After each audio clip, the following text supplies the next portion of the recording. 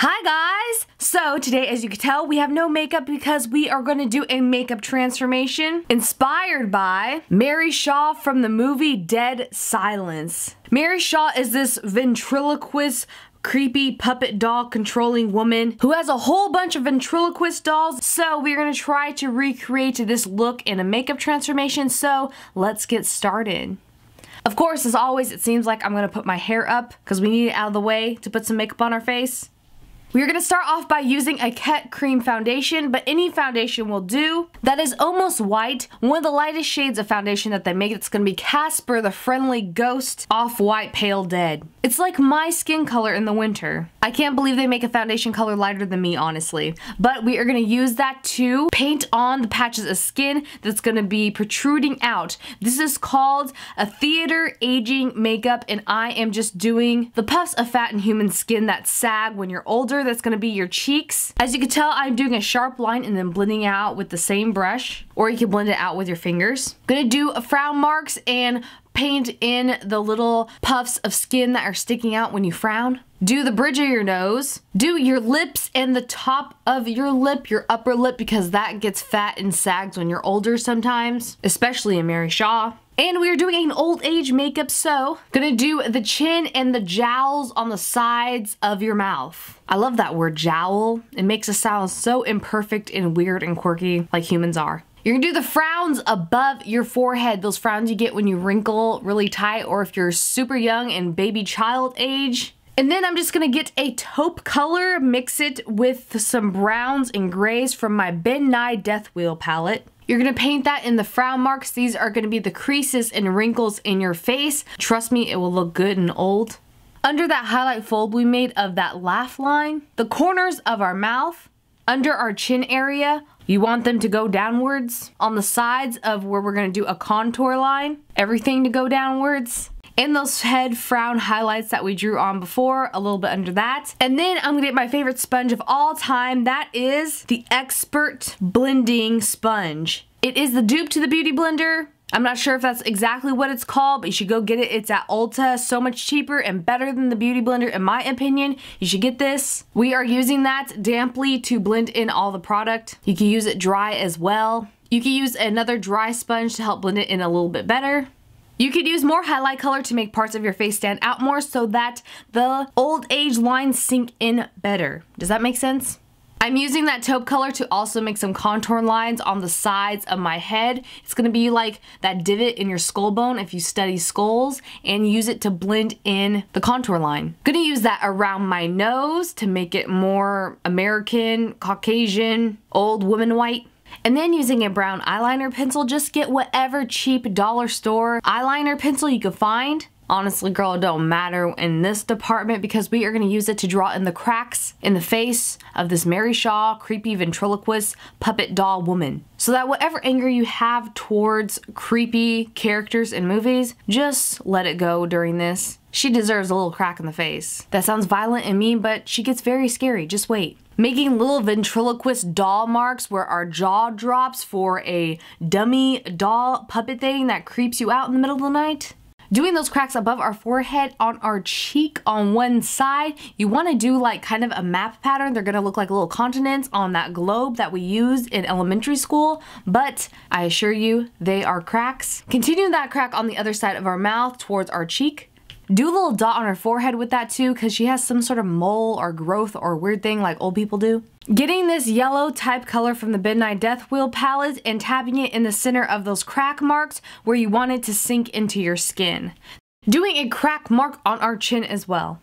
Getting that brownish maroon color from our Midnight Death Wheel palette that we've used a little bit before and doing it in the cracks with a very tiny brush inside the sides of it, where you want it to sink in and look like holes that are trying to appear in her skin because you do not like her and she's scaring you.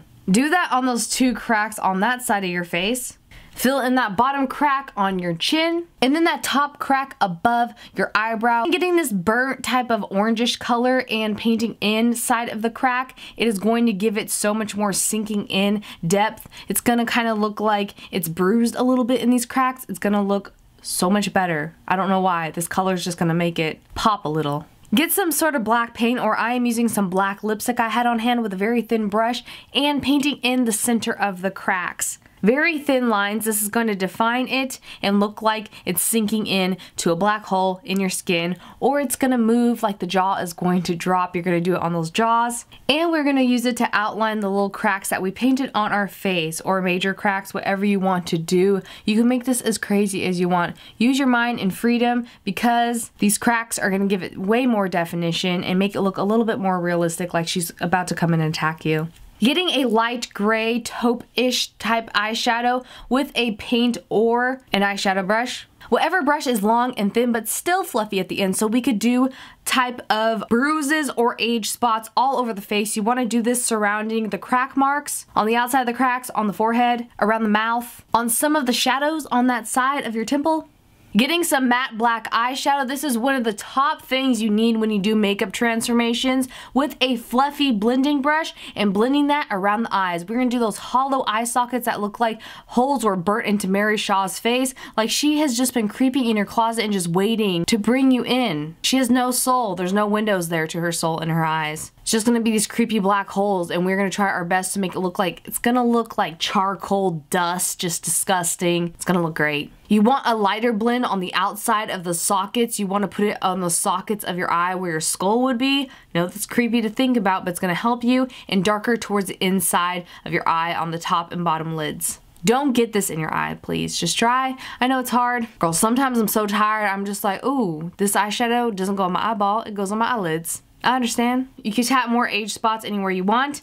But then I'm getting the maroon brown color from that Midnight Death Wheel. You should use a brush, but I'm using my finger because I'm lazy. But use a brush and color in the lips.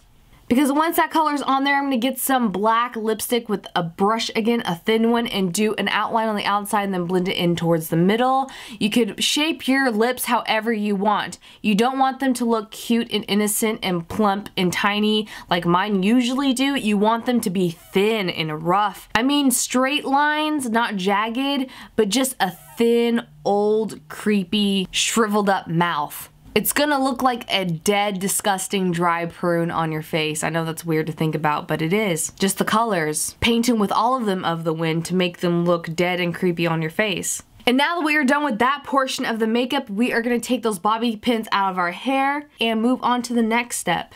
You could do some teasing, some waves with a curling iron if you wanna get all fancy, but then we are going to spray our hair white. With some white hair coloring paint. You don't have to spray your hair if you don't want to. Get a wig if you can. This was so hard to do. I sprayed this in. It stunk. It was terrible. Go in a bathroom that's well ventilated with the window open, or do it outside because it stinks so bad. Instead, I would suggest using dry shampoo. I did a mixture of both. Dry shampoo is just as rough. Like I said again, do it outside or in a ventilated area. This smells like it could kill me. And now that we look like Ursula's more creepy, evil grandmother with this haircut and style, we are going to paint our teeth. Yes, I said paint our teeth. I got a specific palette just to paint your teeth. There's like tooth colors to make it look like you've been smoking tobacco, but we are going to use the blackest one and get the actual spray used to activate palettes like these. These palettes are kind of pricey. I just wanted to try it for the first time. They taste disgusting, as you would imagine putting sprays of chemicals and paints on your teeth. Not pleasant. I wouldn't suggest it. You could skip this step, honestly. I put a cardigan on and a scarf around my neck because Mary Shaw wears some sort of Victorian turtleneck in the movie. Plus, it blends in with the background, makes the face showcase more. And once you're done with that makeup, we are not done yet. We're gonna do another step where we put contacts in our eyes. These hurt so bad, but they look so cool, so I'm suffering through it. They're not prescription, so I can't see anything but blurry lines, but they are yellow eyes. We're gonna fix our eye makeup a little bit, put some more black paint, or you could do some liquid eyeliner just to make it pop out more, make the contacts stand out a little more. But once those creepy contacts are in, that is our finished makeup look. I hope you guys enjoyed this. I had so much fun doing it. I have been super tired and at school, but coming home and filming these for you guys has been so much fun. It took me roughly almost 3 hours to make this. I know that sounds a lot just for this, but it was fun. As you can tell, my hair will stay this way till I take a shower, which I'm about to do. If you didn't use a wig and you sprayed your hair like my lazy butt, get a clarifying shampoo to hopefully get all of it out. I'll list what I used down below. Again, getting the stuff out of the teeth was funny and weird.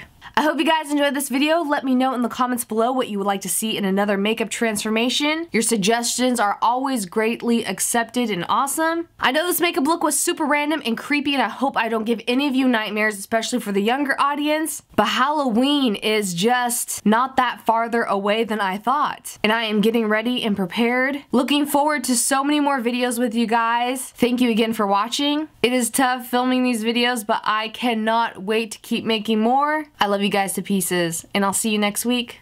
Bye!